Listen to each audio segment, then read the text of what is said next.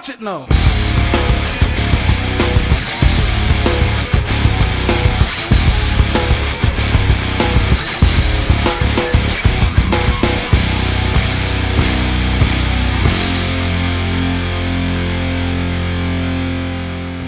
Hey, it's JC1424 once again with NASCAR Thunder 2004. In this episode of our season with Jeff Gordon, we're going to be doing race 34 of 36, the Checker Auto Parts 500 at Phoenix International Raceway. Like I mentioned at the end of the last episode, in this one we're going to be using the 2003 Looney Tunes Chevrolet. That is because he used this paint scheme in the actual Checker Auto Parts 500 in 2003. And plus, it is a Western kind of paint scheme. It's got Yosemite Sam and all that stuff. You know how Looney Tunes has their Western episodes, or had their Western episodes. I mean, Looney Tunes, they tried coming back and they just fell apart, but whatever. And that's also probably the reason why they picked this paint scheme in 2003, because this is Phoenix, Arizona, so it's, you know, Western. So let's go to qualifying and figure out how the car setup feels, and hopefully we can get ourselves a qualifying spot in the top 10. I don't know if I'm going to have trouble doing that because I don't even remember how easy or hard the qualifying is here. I think it's like fairly easy. I'm not sure. Alright, so Zodiac. Yeah, Zodiac. What the hell is that? I don't know what anything is in this dang game, do I? I didn't know what Korean was. My car is sponsored by that. Now we got Zodiac. Why is... I don't know, I was wondering what the hell that was doing there. When did I do that? Looks like we got ourselves a good corner here. Oh, whoa. Is this... Pole? But this is... That was my first lap game? Really? Is it really that easy to get the pole here? Okay, so yeah, that's discovered. I mean, I'm just kind of driving around the track and I made it that easily. Like, my golly. I stopped turning and my car continues to turn by itself. Looks like we got ourselves a better lap here. Yeah, it was, I guess that was like, what, half, tenth better or something? 500ths better, I'm not sure. I wasn't even looking at lap time specifically. So we're going to start on pole, and let's go ahead and get to the pre-race show of the Checker Auto Parts 500 at Phoenix International Raceway. Joe Moore and Barney Hall from the beautiful Arizona desert at the 1 Mile Phoenix International Raceway for today's Checker Auto Parts 500K. Barney, this is quite a unique track. Tell us about it. This can be a very fast racetrack, but due to its low degree of banking, these cars can get a little loose coming out of the corners, and to make it even more difficult for the drivers, every turn is a little bit different than the one before it. The 24 car can count on a couple of the drivers out there to treat him well, especially Kevin Harvick. You can tell that's something he's really been working at recently. Respect on the racetrack. Now we need to get Matt Kenseth. I don't know if he's in the top 10 anywhere. Put some effort into. Don't see him. Johnny Benson won the Busch Series championship in 1995. That championship was sandwiched between Kevin Harvick is way back there. Awards. He won the Busch Series award in 1994, followed up his championship with Winston Cup rookie honors in 96. Jerry Nadeau is one of those guys who you just keep expecting to break out and have a good year. Yeah, you do, but he's got a ton of talent and some good equipment. He's shown he can win and run up front. Now he's just got to string some success together and gain some confidence out there.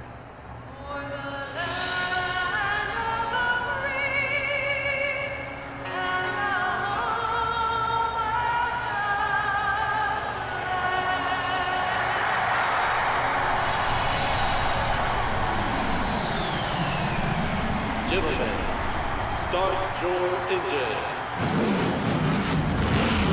Alright, I'm going to be starting on pole next to Tony Stewart. I just basically took away his 9th pole and made it mine. Kurt Busch starting on the inside of Bill Elliott. Then we've got Dale Earnhardt Jr., Dale Jarrett, Bobby Labonte, Jimmy Johnson, Ricky Craven, and Rusty Wallace. That is our top 10. I'm going to be starting on pole next to Tony Stewart. The green flag is out, and we're underway here at Phoenix International Raceway. Alright. Whoa! Trying to give him some room on the outside. At the same time, I don't want to break too early, and looks like he's got the lead. Try making him a 100% ally, I guess, while we're at it. Whoa! Get off the brakes. Get off the brakes. Dude, get off the brakes. Like I said, I don't know where Matt Kenseth is. I never saw him. Probably had a chance to look for him whenever they were looking through the field and whatever, and that the national anthem was ending and that kind of thing. I saw Kevin Harvick. He's way back there in the back of the field with Johnny Benson. He was like a couple rows in front of him. So that sucks. Ugh. I'm just trying to freaking follow Tony Stewart so I can share his draft with him and everything. But he has a stupid driving line that's going to get me wrecked. So now I do get all the way back up there. I had to check up, so that's why he was able to take off. He wasn't so friendly, he'd be blocking. Yeah. Actually, they block no matter what in this game, from what I've discovered. They don't just get right out of the way. Sometimes they get out of your way if they're your ally. Sometimes they don't. Sometimes they act like you don't exist. EA Sports couldn't program a video game without flawing it. Make this whole Grudges Alliances feature, and it's like half-ass working. And it never changed though, did it?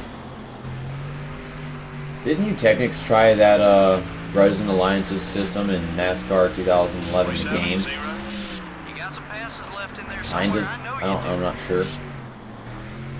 Like, they wouldn't hit you on purpose most of the time, but they would just race you hard, and that was about it. I'm not sure. I never had that game. I don't know very much about it. I know that the game was made to be really romantic and look like sunset at every freaking track. What the hell that was all about. NASCAR 2011 was the most romantic NASCAR video game ever made. Man, you could just have sex with that video game. It's so romantic. Oh my god, you Technics. Whoa. Great.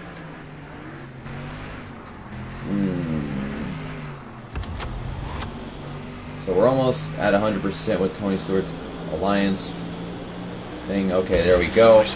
Now we just need to find a way around him. Whoa, don't hit that. Got a little bit sideways afterwards. We'll catch up to him. Delnart Jr. is still right there behind us. Oh God! Damn, that was a save if I ever saw one. I need to aim for right above the apron, the rumble strip, not the actual rumble strip, because this is not the Rumble Strip Club. This is the Win the Freaking Western Ass Race Club. So let's not do that. On worn tires, there's no way in hell I wouldn't be able to save that. I can guarantee you that. So good thing we're actually making that accident at the beginning of the race. I'm gonna just say like another 5 more laps, I probably wouldn't have been able to save that. 27-2. You're gaining on the leader. Yeah, when we're right there with them, we just need to find a way around them. They don't always give you room. I mean, even if they're allies, they'll just decide not to give you room. It's kind of weird. Ah! I suddenly lost my steering as I hit the brakes. We got her. No, I ain't going for it. I'm not going for it. I think my best chance of passing would be coming out of this corner, but that's only if I don't brake too much like I just did a bit.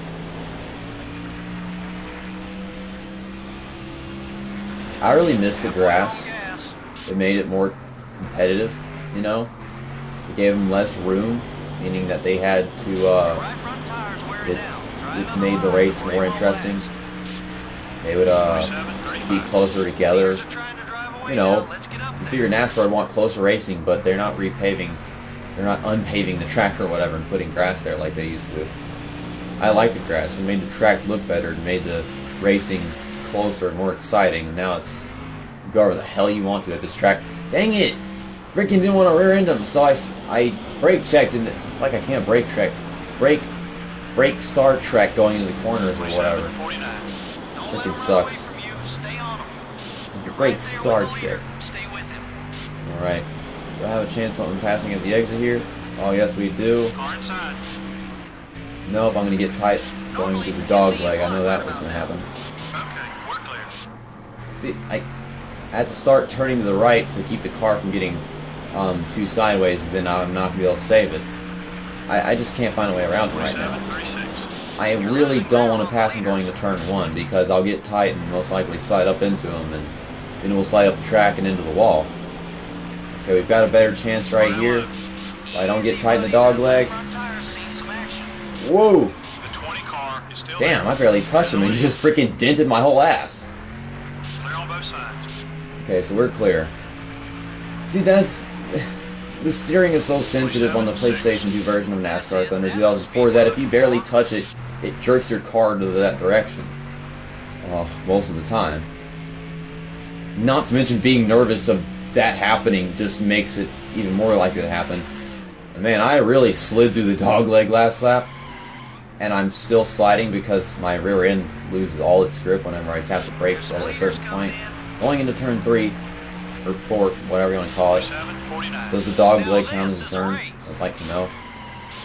That's like the same thing I had with Nazareth. Whatever. I like saying Nazareth. But, it's Nazareth? Nazareth? Nazareth. I can't even remember. I don't even care. Alright. No, I can say whatever I want to because JJ's Reversals doesn't exactly watch my videos anymore. He doesn't have the time for that. I wouldn't blame him. My videos aren't good enough for people like him to be wasting time watching them. Okay, so Stan Barrett in front of me.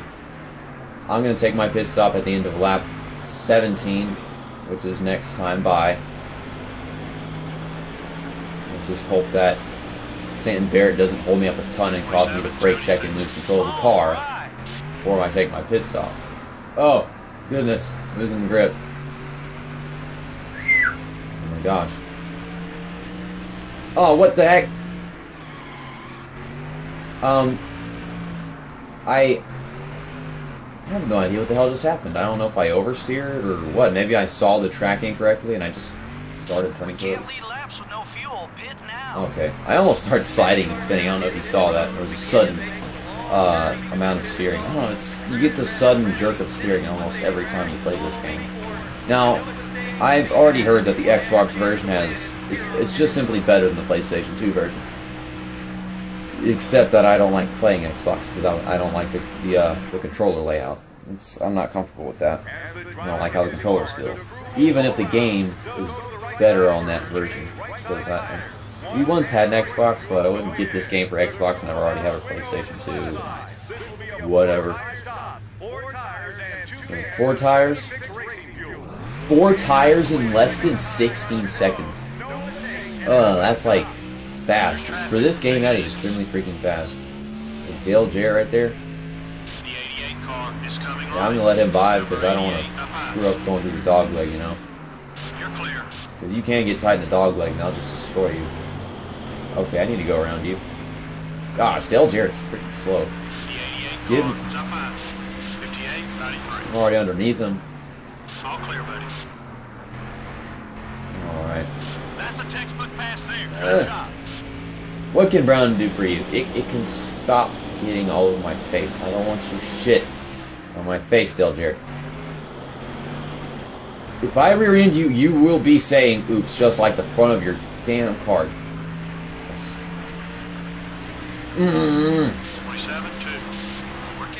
Makes me wish that everybody was my ally, like in NASCAR PSP. Well, not everybody, but a lot of the drivers in NASCAR PSP career mode, they're allies. God dang it! God dang it with your stupid shit car! There needs to be a U.S. Postal Service car. United States Postal Service. Because United Postal Service, or whatever UPS actually stands for, they take so much longer than USPS, United States Postal Service, and whatever. They just do. From personal experiences, UPS always takes longer to get to my area than the regular, regular mail truck. I've seen the mail truck. They'll bring me the mail, and whether it's an actual package or what is it? Mail. They put the mail in the mailbox. And UPS, they usually just do big packages. I don't even know if they actually do mail. I think they just do big packages and stuff like that. Whatever. Big old freaking truck that you can race in NASCAR 06. And now, can you race the UPS truck in NASCAR 7? I don't remember. 26-86. So Ricky Rudd is in the lead. Tony Stewart is in second. I think Ricky Rudd is probably, yeah, he just went down pit road. So it's Tony Stewart that I've got to find. Is Tony Stewart that car that's just now getting into turn 3, 4, whatever? Yeah, it looks like this orange car. Is that other car right in front of me? Is that traffic? Wow, I think 26-94. Tony Stewart is somebody overheated their engine. I don't know who that is. I don't recall passing them. I don't know who that was. I think this is Kevin LePage right here. I think Tony Stewart is just way over there. Yeah, that's got to be him. Oh, we don't have very many laps. Got a long way to go. Are you gonna block me?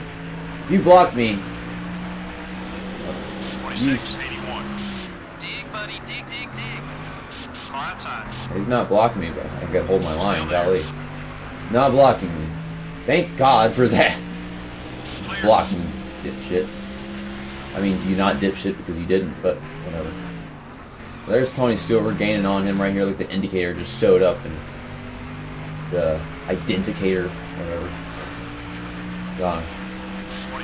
And I barely touched Tony Stewart whenever I passed him on the outside. It just destroyed the whole rear end of the car. And that was the only contact I have made all race. Is that dent right there, isn't it?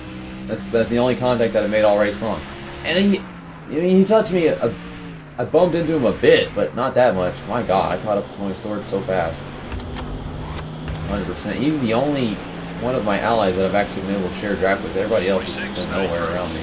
Making up some time. 5 more laps. Is he going to be hard to pass again? Maybe? Maybe? He's not giving me room right here.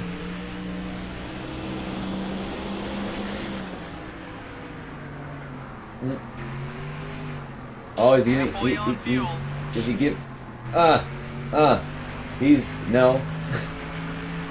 Well, I just don't want to pass him going into turn 1. That's not my thing. I really don't like doing that. Unless I have the room. And if I do have the room, I risk sliding the track and hitting him either way. Dang it! Dang it. Oh, we only got a few laps to go. I need to find a way around him, otherwise I'm not going to win. Freaking car! Gotta get sideways. Oh, wait. I got sideways, so he tried to block it, then he's all stupid and shit now. Oh! He found the wall and he got away from the wall. I was on the other side. And... whoa! No! Dang it. That's what I was worried about. Being in the inside turn 1, I'll slide up into him. And now I didn't make the pass. This freaking sucks. We're only gonna have 2 laps to go this time by. Whoa, he gave me room! I wasn't expecting it. Our junior's there. Got him off the corner right here. Yeah, I think I can finish the pass going into turn 1. Maybe. Damn, they break later than me. They break later than me. Okay, I got it here. I got it. Got it. I got it. Alright. My God, he's right behind me. And wow, I don't know if I break extremely late in that turn or what, but man, I just took off right there. It looks like we've got the win in our hands now. Wow, Junior passed him right afterwards, and he was, I don't know if he lost all his speed once he got the lead or what. Tight exit, but not that tight, but okay, so it's the last lap. 1 more corner to go.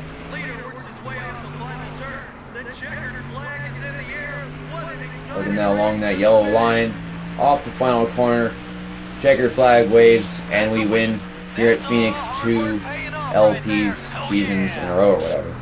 Alright, so Leonard Jr. second and Tony Stewart third. Let's go do some donuts. Some peanuts. I don't know. Some peanuts? Some peanuts. My car won't do it. I do donuts. Okay, I guess that's good.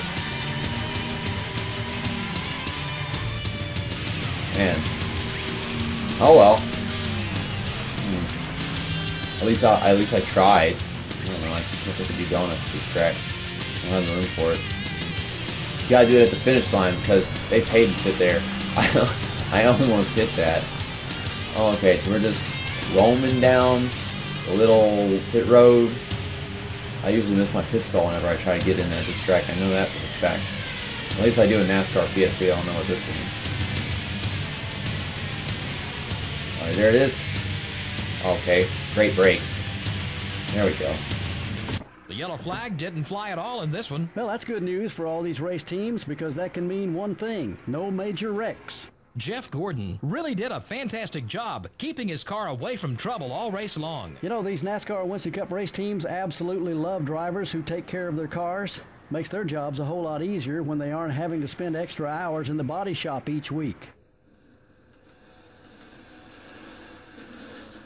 Yeah. So, I mean, I pretty much almost went this entire race without making contact with anybody, but then I made some contact with Tony Stewart whenever I passed him on the outside right after the dog leg. I couldn't hold freaking line with the sensitive steering and shit. What else? That was about it, honestly. And then we went to celebrate, and we backing into the wall and driving into the wall and all kinds of wall. Alright, let's go to Victory Lane for the 16th time. I don't even know how many times I've won. I need to go find out. I don't remember how many times.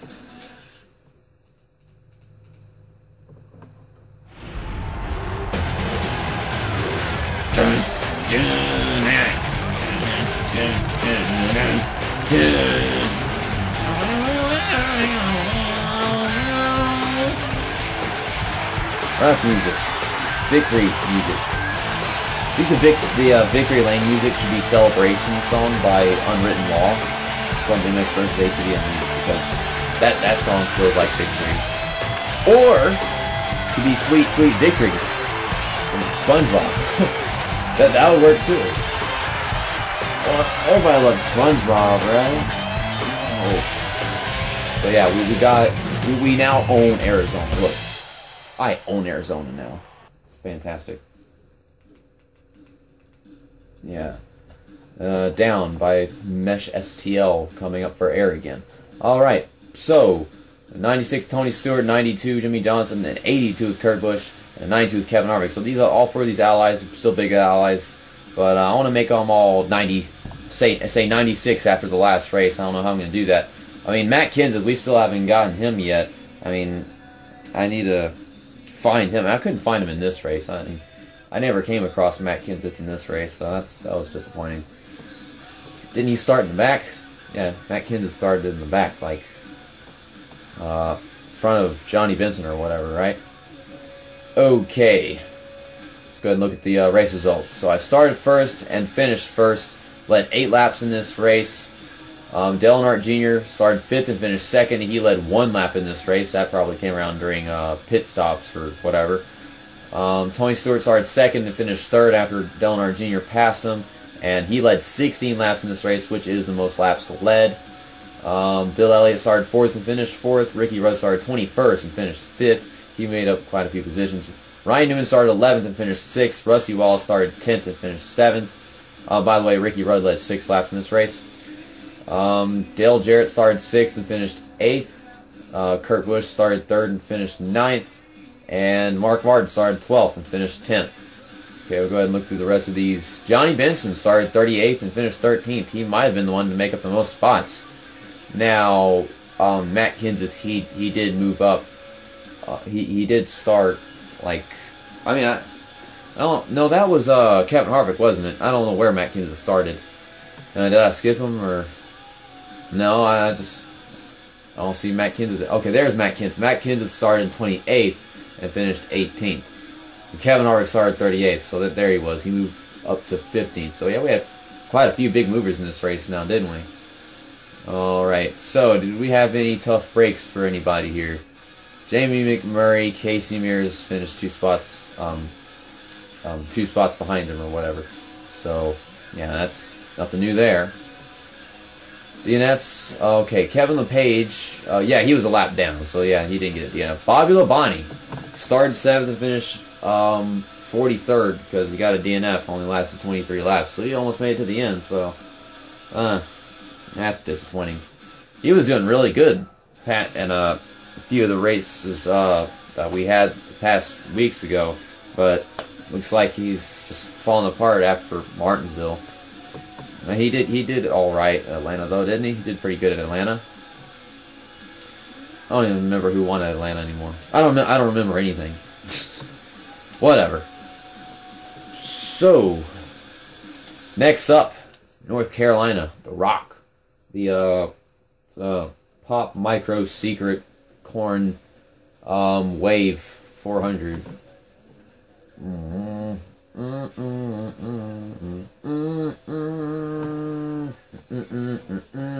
Okay, so that's going to be race 35 and 36. North Carolina Speedway, The Rock, Rockingham, North Carolina, blah, blah, blah. Pop Secret Microwave, Popcorn 400. In that episode, we're going to be using the 2002 DuPont 200 Chevrolet because we've only raced this paint scheme... We've only raced this paint scheme like 3 times? I think this is going to be the 4th time, maybe 4th, 5th time. I don't even know how many times I raced this paint scheme. I'm not even counting into this crap. I just race it whenever I feel like I haven't raced it in a while. Alright. I feel like that car's going to look pretty amazing at that track because that track is all, you know, dark grayish with a dark groove, and this car is, I don't know. I feel like that car looks good on tracks where you've got a dark groove and then you've got some really, where the pavement is like, it's very detailed because, I don't know, detailed looking pavement. I love the sexy detailed looking pavement. That's my thing. Yeah, who won the race we just did? I don't remember. Oh, Ryan Newman won. Okay. Yeah, I forgot about that. Yeah, Bobby Labonte, his last win was a long time. Oh, yeah, New Hampshire, way back. Yeah, that was New Hampshire way back, like, after the halfway point in the season and whatever. Alright. So, Wait, how many wins do I have now? Yeah, that was my 16th win. Wow, that was kind of accurate earlier. Yeah, I just also got my 9th pole of the season. So that's cool too. I am 439 points ahead of Tony Stewart, who finished 3rd. And then we've got Kurt Busch in 3rd, Ryan Newman 4th, Jimmy Johnson 5th, Dale Earnhardt Jr. 7th, and he's just finished 2nd in that race. Ricky Rudd in 7th, Kevin Harvick in 8th, and Bobby Labonte in 9th. Mark Martin is in 10th. Okay, so we'll just go ahead. Matt Kenseth in 11th. Just looking through all this stuff. Jamie McMurray is in 26th, and Casey Mears in 29th. So, Jamie McMurray loses a spot, then so does Casey Mears. So this is ridiculous. Or, well, no, he lost 2 spots, didn't he? Yeah, he lost 2 spots, and Casey Mears lost 1. So I don't know if you could say that Casey Mears is gaining on Jamie McMurray, because Casey Mears is currently, what is this, 206 points behind Jamie McMurray? Dang. Okay, so we're just going to keep looking through this. Kenny Wallace he just doesn't move. A Ghost in 35th place. Just looking through all this junk. David Green sucks. Alright, so Matt Kenseth is still neutral at 24%. Hopefully we can try working with him at Rockingham. I don't know how he's going to do there. If not, we've always got Homestead, the last race of the season, which I do believe is going to be on a Thursday. The first Thursday of November. I do believe that's going to be the last race of the season, and the last week for both NASCAR PSP Career Mode season and this LP. I think that's going to be the last week for both of them. Alright, so Kurt Busch 82%, Kevin Harvick and Jimmy Johnson 92%, and Tony Stewart is at 96%. Tony Stewart was the only one of my buddies that I was ever with. So hopefully we can get around to Matt Kenseth once again. Alright, so yeah, I had the fastest lap all race, so that's not surprising. I got the pole, of course. Tony Stewart led the most laps. Johnny Benson, as I mentioned, he started 38th and finished somewhere, I don't even remember. and he made up the most spots, blah, blah, blah. Jamie McMurray, rookie of the race all over again. Michael Waltrip is the most exciting, worthless piece of shit that this game can come up with. Yeah, that... Casey Mears 206 points behind. Jamie McMurray. David Green, terrible rookie.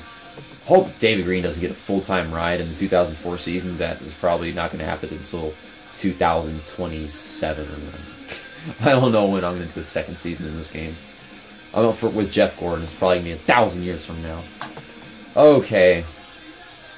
So, yeah, I just took the ninth pole from Tony Stewart and made it my own. So now he's got 2 races left to get 2 poles, and maybe he can, you know, if he gets 2 poles, he can beat me in the pole race award thing. But I don't think he's going to get the pole twice in a row. I mean, he almost got 3 times in a row until I took it away from him at Phoenix. It's quite the battle right there. Yeah, Kurt Busch 4, Dale Earnhardt Jr. 4. Alright, just looking at all this. Kenny Wallace gets the pole. Duh. And this. Yeah, I led quite a few laps in that race. Tony Stewart led, he led the most laps in that race and then finished 3rd. So yeah, this is where we are with our lap champion thing now.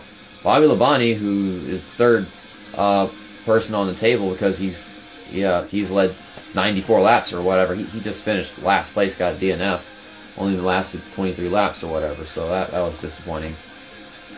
He's been having some bad races. I mean, we had Phoenix and then Martinsville. I don't even remember how he did it. Atlanta.